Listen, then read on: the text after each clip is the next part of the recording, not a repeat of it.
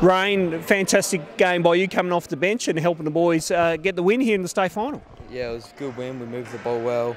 Just had to find our rhythm early and do my role. I'm just trying to score the ball as much as I can.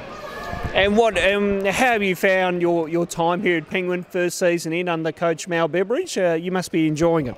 Yeah, I'm loving it. Like, Mal's such a great coach, so chill, easy going. It's just fun to play under with all the boys as well.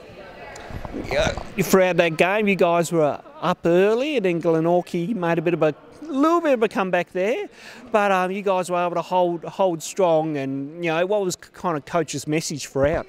Mal was just saying just to remain calm, just get through our stuff, don't force anything, and just get stops on the defensive end.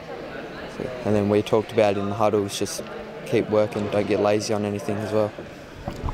And how have you found playing in the state league? How do you find the central round venues and that type of thing, mate?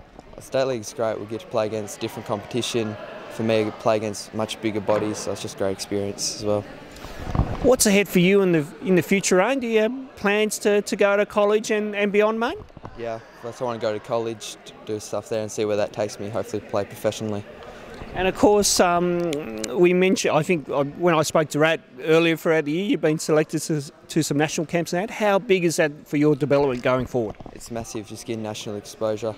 Then I'll be able to go against all the other guys from around the country, so it's great competition for me to help me get better. Reyne, great job today, mate, and thanks for your time. Thank you.